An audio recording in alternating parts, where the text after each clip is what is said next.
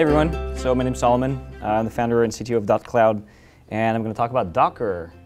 All right, so suspecting that I would be talking to an audience of mostly technical and expert people, I looked for the shortest slide deck I had, and what I'm hoping to do is dive into demos, if you guys are down for demos. And then as soon as possible, since I know at least some of you have been playing with Docker and are thinking about different ways of using it, hopefully we can go into questions and we can steer this in the direction that you guys want. So first things first, Docker is an open source project. It's a project that we released at .cloud a few months ago. And by the way, .cloud is a platform as a service. So we deploy and host and manage applications for developers who don't want to spend the time and the money in managing the infrastructure themselves. So if you guys know about Heroku, then .cloud is a competitor of Heroku. And so we've open sourced Docker, which is really at the core of a lot of the technology at .cloud.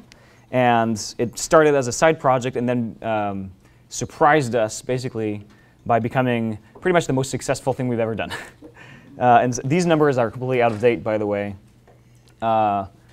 I think now we're more around 160 contributors. I think we're just reaching 6,000 GitHub stars. And the project is basically, it's 5 months old, right? So imagine, put yourself in my shoes. We're putting out this side project, seeing if people are interested. And then a few months later, 160 people actually contributed code into it. So we've had to organize pretty seriously to deal with that unexpected popularity, and obviously it's a very good problem to have. So I'm going to talk a little bit about why this is so exciting. By the way, this is the ego slide. A lot of engineers are playing with it, experimenting with it, and although it's not production ready, some people on this slide may or may not be ignoring our advice to not use it in production yet. So it's popular, and so the typical question I get is, why is it so popular? What's the big deal? Especially if you know about the underlying technology, you might be wondering, well, I knew about containers, so what's changed? So the high-level story here, the reason I think it's popular is that basically shipping code to a server is really hard. It should not be hard. We have become experts at working around that difficulty as a profession, but really it shouldn't be that hard. It shouldn't take that much expertise, right? Especially if you compare it to getting code into a mobile device. The level of tooling that is available to everyone out of the box is just still needs a lot of work, let's put it that way. And so you guys know all this, but also I'll keep it short. But once upon a time, the typical stack looked like this: the server, the framework, the stack, and that was it, right? The server with a capital S. And now it looks more like this, right? You've got a software stack that is much more distributed and complex and diverse. It's service-oriented. It's loosely coupled components, different languages, different frameworks. That might change over time. And that software stack needs to run on a hardware infrastructure that itself is becoming larger and more complex and more diverse, right? It starts with your laptop, your colleague's laptop, the test machine, QA, your in-house cluster, the public cloud cluster, cross-cloud deployment. Increasingly, you've got software companies that offer a SaaS service, and then their customers say, hey, I would like an appliance of that, right? Can you ship that as an appliance? By the way, I run this or that infrastructure setup. And so you have a more complex software stack that needs to run on a more complex and diverse hardware infrastructure. And the result is what I call the matrix from hell, or the matrix of doom, which, if you're in the profession of writing or shipping software, you're familiar with it in one way or the other. You've got every software component in your stack multiplied by every place where it might need to run one day. And your job is basically to make sure that every intersection of that matrix somehow works, right? Tests pass in the same way on every intersection. If the tests pass on my laptop, then hopefully the tests pass in production, and dealing with those possible differences, right? So the typical scenario where that doesn't happen is where you're developing on your laptop, and it's a certain version of Python, a certain version of the libc. It's a certain distribution, and then it works on your machine, and then you ship it to production, and it's not Ubuntu, it's Red Hat or CentOS, right? It's not Python 3, it's Python 2.6, et cetera, multiplied by all these different rows and columns. So in a nutshell, what we're trying to do with Docker is contribute to solving this problem. And one way you can think about the problem and look for possible solutions is finding a group of people who've had that problem in the past and solved it, right? So the analogy we like to use is the shipping industry. If you need to ship stuff somewhere in the world, for centuries the problem was basically, well, I need to ship coffee beans. I need to get them on the other side of the world. It is my problem how those goods are handled every step of the way, right? What kind of truck is going to be used? Is the staff trained to handle those kinds of bags in Rotterdam, et cetera, et cetera? And so the process of shipping my stuff is very tightly coupled to my stuff, right? Which means that every single provider of goods has to have an expert in-house and has to map out routes and think about plan B and have all that knowledge and infrastructure in-house. And so it makes for a very brittle and expensive and unreliable process. And of course, you can represent that by the same matrix from hell, right? Every possible goods to ship multiplied by every possible way to ship goods. Same problem, except they solved it, right? They came up with this. They came up with the shipping container. They all agreed on a box. They agreed on the size, the weight, the dimensions, all the dimensions, how the doors worked, where the locks are, where the ID label is, and then infrastructure providers standardize on that, and people shipping goods standardize on that too. And so now all of a sudden you get separation of concerns, right? I'm shipping coffee beans. Now my problem is simply to load my goods into this box, seal it, and once it's sealed, it's no longer my problem. I can hand it to a wide variety of infrastructure providers. I can organize in such a way that later new infrastructure providers or new infrastructure tools can be added. I don't have to repackage my coffee beans just because we're not going to go through Rotterdam anymore. And conversely, if I'm developing infrastructure, right, I'm managing shipping routes or I'm building trucks or boats, I can standardize on that and focus on a differentiation, right? Faster boats, cheaper, better organized facilities, et cetera. So separation of concerns brought efficiency, automation, and really that changed the world economy, right? Because it's so much cheaper and more reliable to ship things.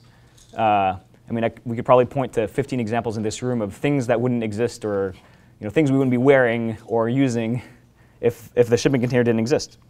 So the goal really is to try and do the same thing for software, right? Because I think it's embarrassing, personally, that on average, it'll take more time and energy to get a distributed system, a collection of software to move from one data center to the next than it is to ship physical goods from one side of the planet to the other. I think we can do better than that collectively. It's software, right? So that's what we're trying to do or contribute to. And the way we're doing it is we're trying to define a standard format that is simple enough and sturdy enough that a critical mass of people can agree to use it and integrate with it. And so really the metaphor is that if you're a developer, those are the goods, or that's the software, the bits are there. Docker gives you a standard way to pack that into a box with standard properties, and then you can hand that box to tool makers, ops teams, infrastructure providers, and they know how to handle the box, and they will handle the box in their own particular way while you know exactly what's going to happen in the end, right? You know how things are organized inside. So the developer worries about inside the box, infrastructure worries about outside the box, and then things are interoperable, repeatable, and ultimately they're cheaper and more reliable. So that's the goal. That's the most high-level possible thing I could have told you. That's what I just said. And that's the end of my slide deck. So I told you virtually nothing in terms of how we do it or why you should use it. But that's the goal. I think it's, it's a good idea to start with that. So before I dive into technical details, demo, do you guys have any questions? The question is, isn't there such a box format already? And actually, don't we have already too many of them? Is this the case of creating the 15th standard to fix the 14 previous standards? Okay, so you don't read Hacker News, but you read XKCD. I get it. Yeah, so the starting point of all this, is that we as a team did not kind of set out to create a standard for the sake of creating a standard. As a starting point to answering your question, as a provider of a hosted service, right, a platform as a service, where our job was to run and deploy web applications, API endpoints, databases. The value proposition of .cloud was we can run a lot of things for you, not just the Rails app, but a lot of components of the stack. So we were faced with this problem of, if we were going to run a lot of different kinds of things for a lot of different people, for a lot of different developers, let's see what's available that we can tell them, hey, package it in this way, and then we'll run it. And so VMs are definitely an option. I would say they're on one side of the spectrum, right? And then on the other side of the spectrum, you have VMs being the least application-specific thing. They're kind of lower in the stack because you're basically shipping an entire machine, virtualized machine, but still a machine. And on the other end, you're shipping a static binary, or maybe you're shipping a jar if it's a Java application, or a Python package, or maybe a system package. And then you have something that's much more lightweight. You need to send less bits because really there's more context, right? If I send you a jar, it's implicit that you already know I'm going to send you a Java application. So normally, I would expect that you have some sort of Java deployment environment already in place, and I'm only shipping to you the missing parts, right? The problem is the part that I'm not shipping has to be this, I have to know for sure it's going to be there. And the problem is when I'm sending a jar, I don't know for sure what's going to be there. And a larger problem is that increasingly, because of this distributed, complex, diverse software stack, it's increasingly unlikely that the entirety of my stack will be Java, right? Or will be Python. And even if it's Java, I might want to rely on a specific version of Tomcat or a specific version of the JVM, et cetera. And so how do I, the developer, make sure that it's that version of the JVM that's going to be used and not another, for example? So if I want to do that, if I want to ship everything around the application, right, all the way down to what version of the application server, what build, what exact configuration, an exact build of the libc of everything, then the only option that's left to me is a VM. So the VM is the only existing format today that will let you ship enough of the information you need to ship as a developer. And the problem with VMs is that they ship too much, right? You're shipping a whole machine, and that causes multiple problems. One is that it's a lot of bits. You're sending files that are very large. It's also a lot of overheads in deploying them. And the overhead manifests itself both at the very low scale, small scale, and large scale, right? If I'm going to do integration tests of a stack of 10 components on my laptop, that means I might, if I'm using VMs as the unit of delivery, then that means I have to deploy 10 VMs. And 10 VMs on this laptop will definitely not take 10 VMs. So there's the problem of just performance and overhead. And then the other end of the spectrum, when you've got massive scale-out deployments like you guys have, where a given payload may need the entirety of a machine, the overhead of a VM might actually not be worth it either, because would you rather buy 20% more machines or get rid of a 20% overhead, right? So I'm only partially answering your question, but really the point is there's a missing middle ground where the developer ships enough that he's specifying enough that he can guarantee this is the same thing that will run over there that I've tested here. So it ships enough, but it doesn't ship so much that now he's telling the ops team how to do their job, right? Here's how storage should happen. Here's how much RAM this will have. This is a virtual Ethernet interface. NATS is in place. These are ops decisions, right? So it should be possible to ship the same application bundle, to run the same application bundle once on an SSD array, once on a clustered file system, and once on just shitty local storage because you're just testing, without having to rebuild the application 3 times. Does that make sense? So that's kind of the problem, right? The reason the tools existing today don't solve the problem in a way that's really satisfying, and then at the same time, new tools are now possible because Linux just got a hell of a lot better, and now it's capable of cleanly sandboxing the execution of processes. So with the namespace and control groups features, the set of features commonly known as containers, now it's possible to basically, the low-level primitives are in place in the Linux kernel by default to basically execute processes in a way similar to the way they're executed on an Android device or an iPhone, for example. So it's possible for me to drop into a server a set of files and execute a process in that directory in a way that is completely sandboxed from other processes. And that is really nice because now I can have this really clean primitive for deployment. I can install an app without worrying about how it interferes with other apps that are installed. I don't have to worry about conflicting dependencies, 2 different versions of the app requiring 2 conflicting versions of a given library.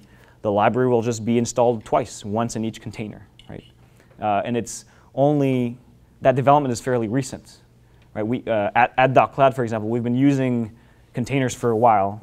A lot of people have, but the problem is that you had to build your own custom container-based system, if only because it required patching the kernel, which just, that's it. You can't have a critical mass of people using containers to share and reuse software components because most machines out there can't run containers, right?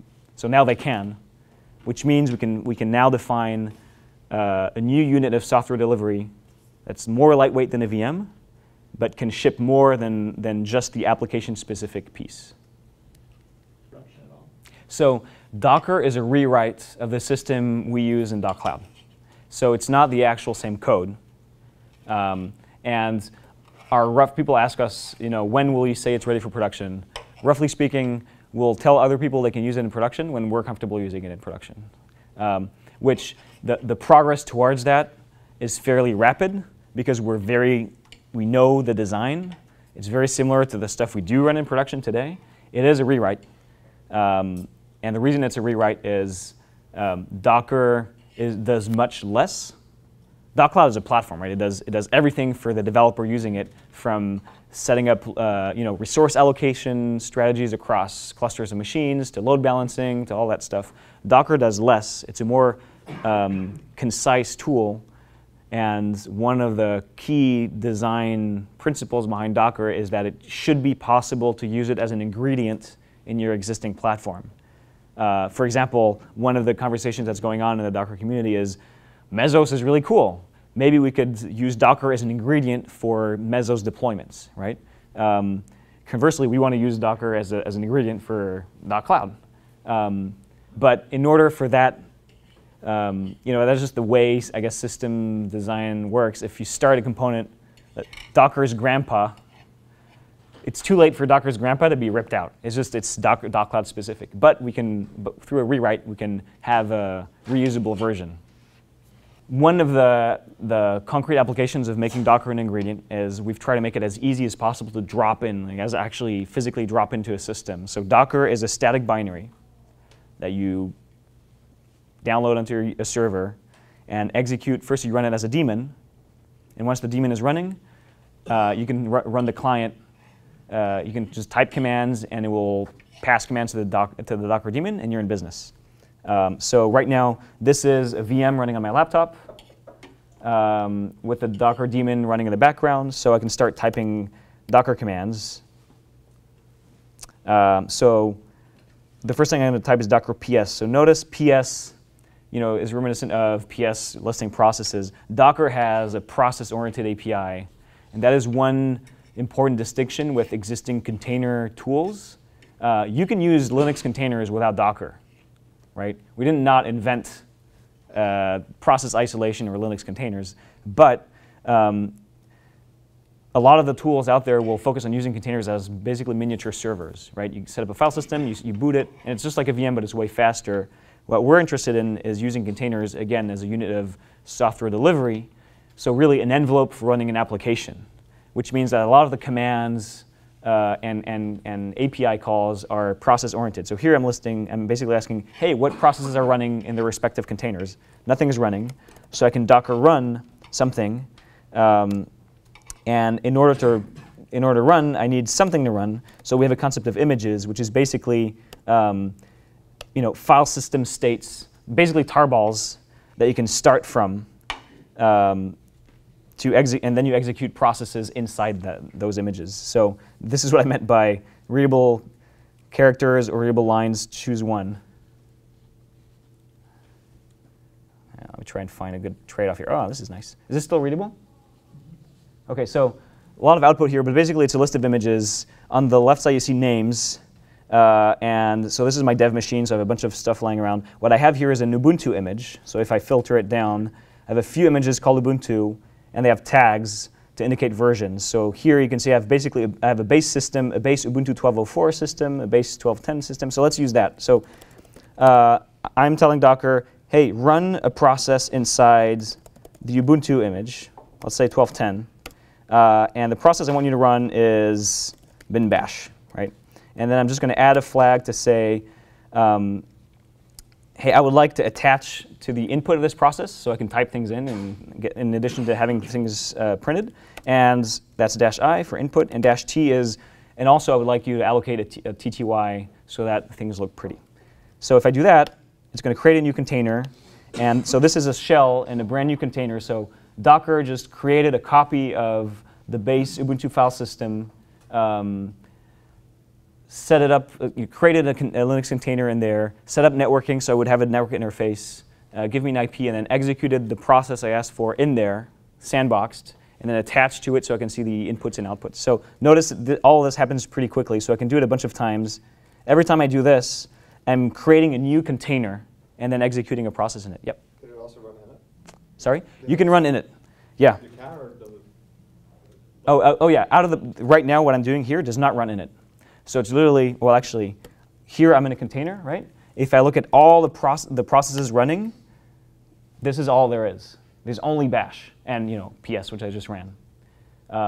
That's containers, right? My shell is completely isolated and it has a full file system all to itself. And the cool thing is it's a copy, so it's not sharing it with anyone else, right? That's the key primitive.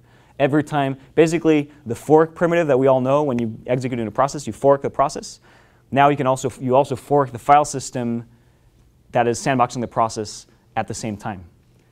So what that means is now I can do whatever I want in this file system. So a few times ago when I gave this demo, someone said, prove it. And so it made me remove all the file system, which is always a little traumatizing. So I'm just going to remove var and etc. Yeah, OK, I'm in the container. Yeah, so I'll go into the resolve.conf thing in a second, but I did remove var. OK. OK, so I removed bin. So I'm screwed now. But that's OK, because I can exit, and then run a new container, and then it's back, right? Because it's a new copy. So you get this. The first thing you get out of this is you get a really easy way to throw away a setup and just start a new one, and you know exactly what your starting point is, right? So that is a really nice, solid foundation for a lot of things on top of that, right? Whether it's configuration, installing applications, build, etc. You always have a safe place to go back to. And the other way today, the alternative to that today, is setting up a VM and then snapshotting the VM and reverting to the state of that VM, which may or may not be practical. I definitely know I don't want to snapshot my VM every time I want to go back. It's just too slow, too cumbersome. I just do this.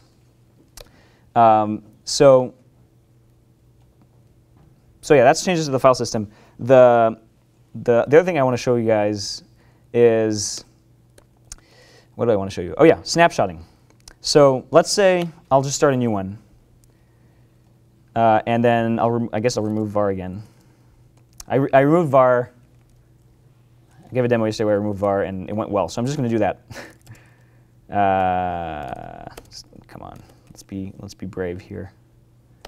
So let's say one day I'm definitely going to remove it in my host machine, and I'll be screwed. So let's say that is a change I actually want, right? Oh, awesome! I removed var. I want to reuse this. So I'm keeping this shell on the left, and here I'm just logging into my VM again. And then let's list what's going on here. So you can see here, if I run docker ps, remember it listed nothing. Now it shows that container running, right? Bash running started 46 seconds ago. The starting image is Ubuntu 12.10. This is a unique ID. Everything has a unique ID always. So you always know, OK, I'm running this and not something else, right? You can always point, you can always track what's going on. Let's say I want to use this, right? I want to publish it, actually.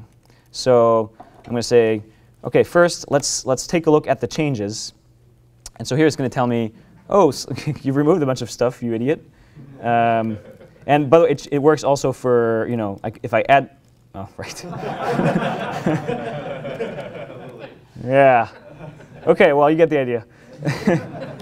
And so let's say I like this, and I want to, so if I like it, at any given time, I can say, OK, commit. And let's call it, I can optionally give it a name. Let's call it Solomon's Broken Ubuntu.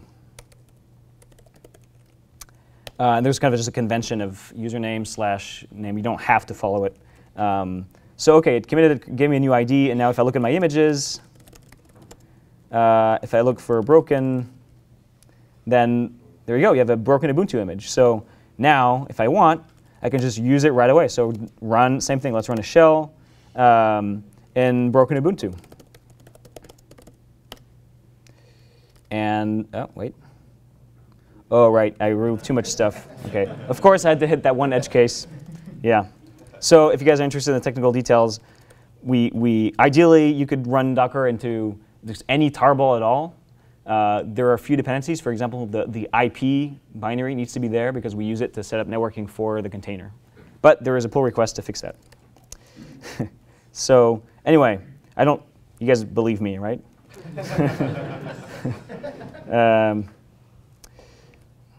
Actually, so let's say, OK, great. Let's say I want to publish that. So one of the reasons it's interesting to agree on a really simple, conventional way to do this is that then containers become portable. And so they go from being a cool way to do miniature servers to being a cool way to doing basically libraries with more stuff in them. So the whole point is to use containers as a reusable software component, except instead of binding into it at linking, you execute and interact with it that way or over the network. So let's say I want to share this beautiful piece of software I just designed. So there's a built-in registry system where you can Docker push. Let's say I just want to push broken Ubuntu. And then assuming there's internet, it'll connect to a public registry where anyone can just upload stuff and download stuff from each other. So it's just going to upload that container. And then if I go to the Docker index, and I look for broken Ubuntu. Broken Ubuntu.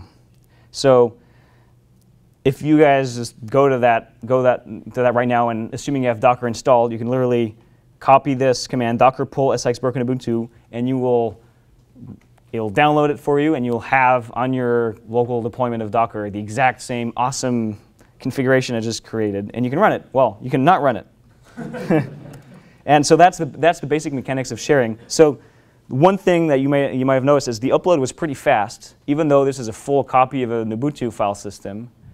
Which the basic Ubuntu image there is pretty, it's trimmed down, but it's still, at least 100 megs. It's 100 megs uncompressed, I think. So how come it uploaded in 5 seconds? The answer is that behind the scenes, Docker handles versioning. So every time you commit you kind of fork a new container, Docker tracks the history of that container, just like Git commits. And so when I did Docker push, I did something very analogous to Git push, where my local Docker and the remote registry figured out which parts, which versions were already available in the registry, and then skipped those, right? And so the only thing left to upload was really the diff that said remove these 3 directories, because out on the way, and that was it. So that's fast, and that's why things happen so fast. So we use that copy and write mechanism for a lot of things, right? To speed up execution, you have that really nice primitive, oh, let me just run a new copy. It's really fast. It saves disk space locally, and it also saves bandwidth when you transfer. So you can use that primitive for advanced use cases, right? So these primitives really are all you need to compose even the most complex software delivery pipelines, right? So for example, if I have a continuous integration setup where every time there's a new Git commit that's pushed, maybe you have Jenkins or Bamboo or something like that, checks it out, builds it, and executes tests in it. Well, now, one thing I can do is, starting from the source code, create a new container, run the commands necessary to install the dependencies, upload the code into the container, compile. Then I have the resulting application container, and then I can run tests. And then let's say I want to ship that out to 100 servers. Then I can do that without actually sending the whole thing 100 times. I'm only sending the diff. So in a typical setup, you've got a really fat base of the base system, and then all the system packages you need, maybe a Puppet or Chef custom configuration on top of that, and then on top of that, application dependencies, and then on top of that, the application. So if you build that multiple times per hour, really the only thing you're going to ship multiple times per hour is that top layer with a new build of the application, which is much smaller. So Docker just kind of does that without, but you still get the semantics of just pushing that image, right? You don't have to worry about, oh, let me just rsync this, and then I'll create a symlink, and I'll reassemble it at arrival. Docker just does it. So do you guys have any questions? Yeah, okay. Yeah, so beyond starting a shell and experimenting, which is really fun and gratifying, pretty quickly the Docker user community has moved on to, OK, now let's use this as a building block for the real deal. And then pretty much right away, you have this question of dependency between containers, right? Containers are perfect for deploying network services, right? So something that exposes a TCP port, and then you can connect to that port. You have this kind of night unit of, it's the actual representation of that service that is abstract to someone else. And then, so there's 2 parts. There's how do I expose TCP ports or just a network service as a container? And then part 2 is how do I consume other network services that I depend on, right? And so the first thing we did is, for the first part, exposing ports, there's a whole port, there's a whole networking part to Docker that's built in. So for example, I'll give you a quick example here. Let me exit this. Let's say I want to run netcat, right? Or yeah, I guess netcat will do. So I think netcat is built in. I guess not. OK. here's what I'll do. I'm going to start a shell and then install netcat and then run it. The key thing here is I'm going to add a flag, which is -p, and then I'll give a port number like 8080. And then now I'm telling Docker this container is going to expose a TCP port at port 8080. Just a heads up, the application is going to listen on this port and expects that port to be available for discovery, right? And so Docker out of the box honors that by sending up IP tables rules. It'll choose a public port that's available in the host. It will set up DNAT so that the port's reachable. And then, so the container's running here. I guess I'll install netcat. And then here, if I look at the process, running, you'll see it says, it shows that extra information at the end, ports, right? And it shows, hey, port 49153 on the host is redirecting to port 8080 in the container, right? And by the way, just while I'm at it, this is a really cool use of diff. You can see what package managers do on the system. You can see what they put where. I use that to learn how things actually work. They install a lot of stuff is the short version. Anyway, so netcat is there, so I can listen on port 8080, right? Right. And so now let's say I'm an external, this is part 1, right? There's a container, it's exposing a port, and so now Docker makes it available for discovery. So these commands I'm typing to figure out the port to connect on, imagine instead there's some sort of service discovery system or orchestration that does the equivalent of this but with an API call and figures out, oh, this really cool netcat service is available at this address. And then normally here, right, maybe. OK, so I don't know why this doesn't work.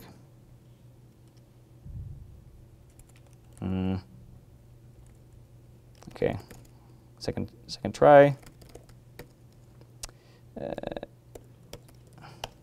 All right, I guess, yeah.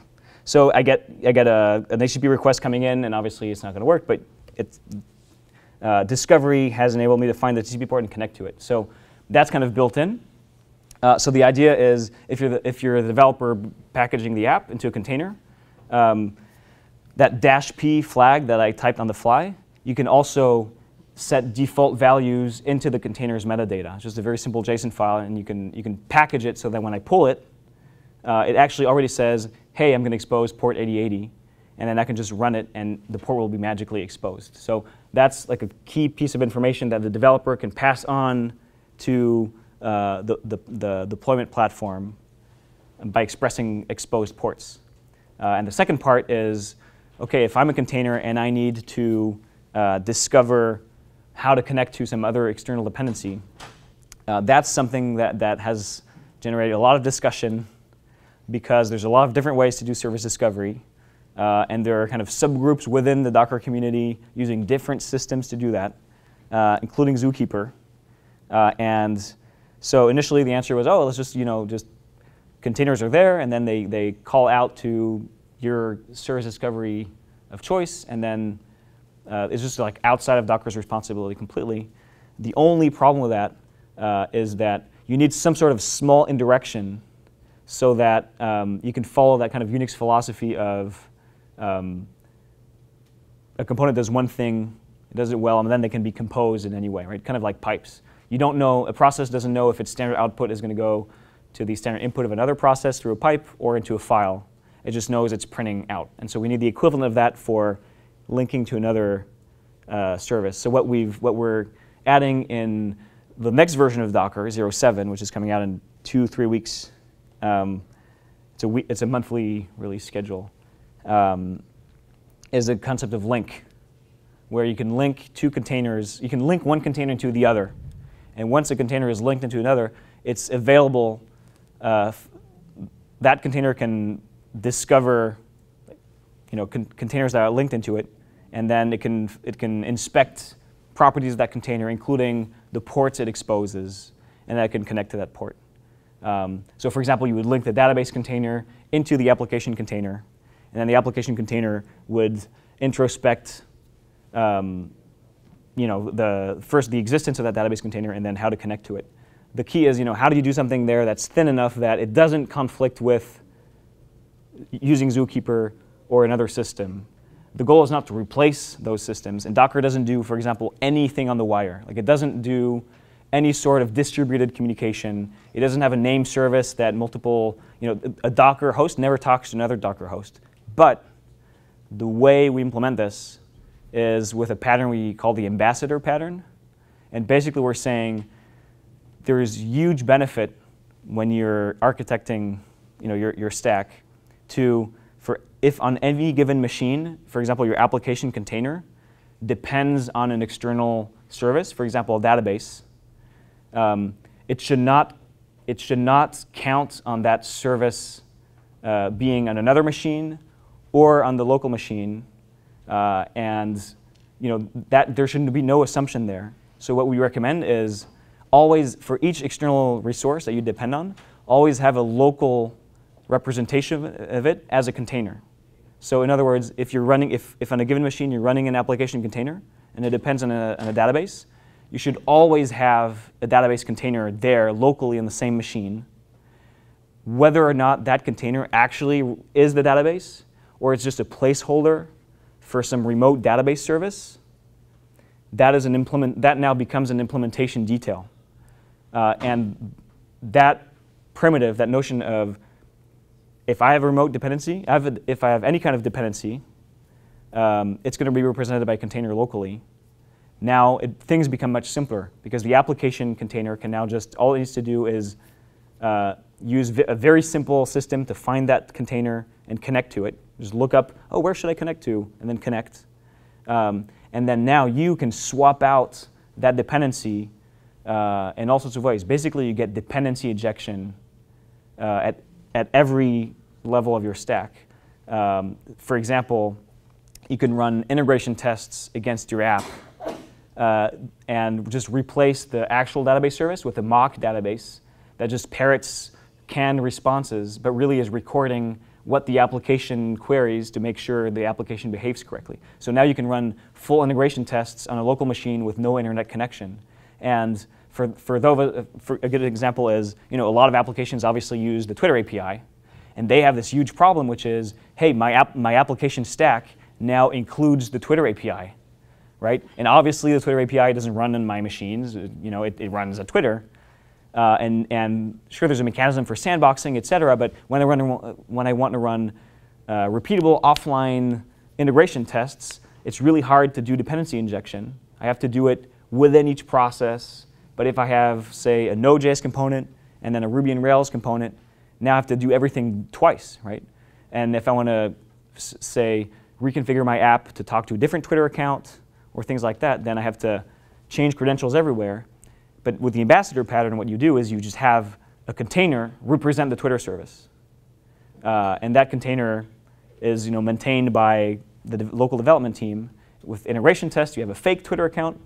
For dev staging, you have a staging Twitter account. And then for production, you have a production Twitter account. Same thing for database. So that's how we address the problem of wiring containers together.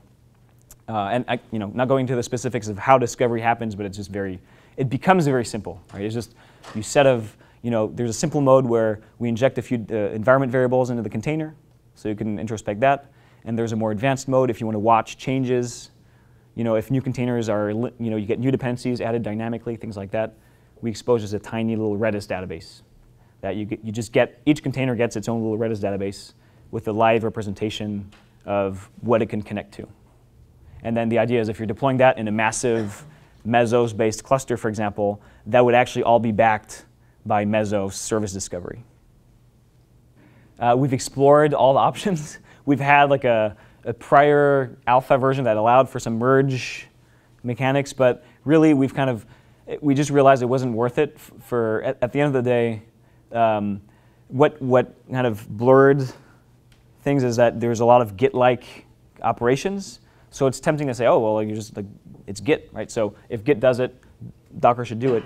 But the key thing is a Docker container is not source. It's really more like a binary, right? And so you don't merge binaries usually, and you don't change them in place either when you're updating. It's more the typical process is more for a given checkout of the source code, I compile a binary, right? And so you have that one-to-one mapping. And so if there is a new version, regardless of whether it comes from a merge or just a change or anything, we've determined that the right approach in Docker world, at least, is to just rebuild the container from that checkout. But the trick is that the reason that's a viable option is because thanks to AUF, to the copy and write stuff and just the general implementation details, it's fast enough and cheap enough to rebuild that you can do it. Technically, you could rebuild a VM from every Git checkout. Nobody does it. I mean, some people do it, but it requires a lot of engineering, and it's cumbersome because building VMs takes forever, and it's not practical, right? The only company that I know that really does it beginning to end completely with everyone bought in is Netflix, right? And the result is they have standardized on EC2. And if you want to even run an integration, like a quick test on a given version of a branch or whatever, you have to actually spin up EC2 instances. So there's no merging. The other thing also is, one scenario where it's tempting is when you say, well, I've built my application, it's all there, I just need to rebase it against this new version of the distro, right? But the problem is you can't, in practice, if you're going to install a package from a given existing system, that has side effects, right? You don't know for sure what apt-get install or rpm install does. It might just check for what's there. So we can't assume the result will be the same. So it's in some edge cases, it might be useful, but usually it's just better to assume, there's a better way. Thanks.